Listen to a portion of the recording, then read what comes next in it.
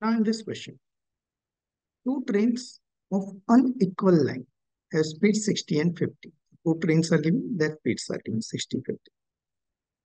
When they travel in opposite direction, they take 9 seconds to cross each other. Okay, so when they travel opposite, the time required to cross each other is 9 seconds.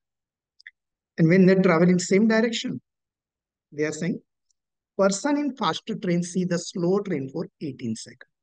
And now they are asking, for how much time would a person in slow train see the faster train when the train travel in same direction? So first, let's use this information. The speed of train is 60 and 50 when they travel in opposite direction, right? When they travel in opposite direction.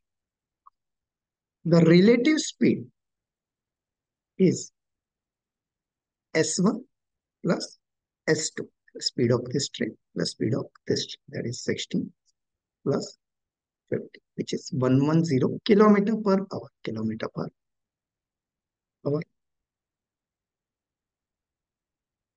The distance will be L1 plus L2. Distance will be L1 plus L2. Let's consider L1 is faster train, L2 is slower train. Okay. And the time is 9 seconds. Okay. So let's use speed is equal to distance over time. So speed 110 is equal to distance L1 plus L2 over time 9. Problem. What is the problem? The time is in second and this is in kilometer per hour. So we need to convert into meter per second. Okay, so let me multiply this by 5 by 18. So this is meter per second. This is L1 plus L2 divided by 9. So L1 plus L2 is equal to 110 times 5 by 18 times 9. 9 to 7, 18. Right? So you cancel this out. 55. Double of 50 is 100. Double of 5 is 10. So 55. 55 5s are. So what you get is 270. So L1 plus L2. 275. That is one information here. Okay. Now, second thing. When they travel in same direction, when they travel in same direction, so let's say this train and this another train, they travel in same direction. Person in the faster train see the slower train for 18 seconds. So let's say that person can be anywhere in this train. Let's say it is engine driver. So this is the person. So this train is crossing this train and this person see one end of train. Now this train crosses this train at that time. This person will be here and train will be somewhere around here. Correct. So we can say person in the faster train see the slower train. So in such case, the distance is nothing but length of the slower train. When person in the faster train see the slower train, distance in all such cases will be length of the slower train. Right? Okay. So again, in this case, distance is L2. Speed will be 60 minus 50. Relative speed 60 minus 50, 10 kilometer per hour. And time they have given 18 seconds. Time is 18 seconds.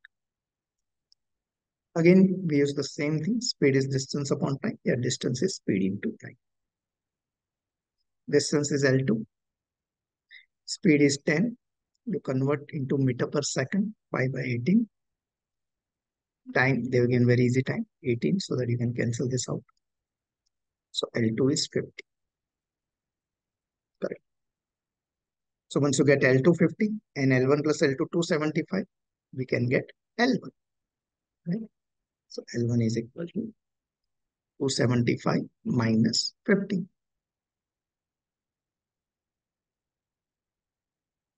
which is 225.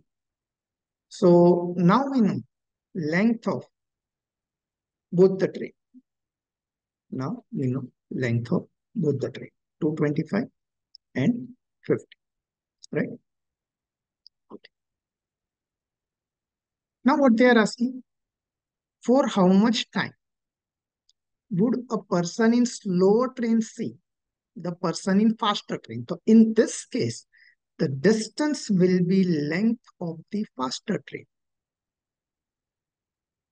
Time we want to find, and speed will be 10 kilometer per hour.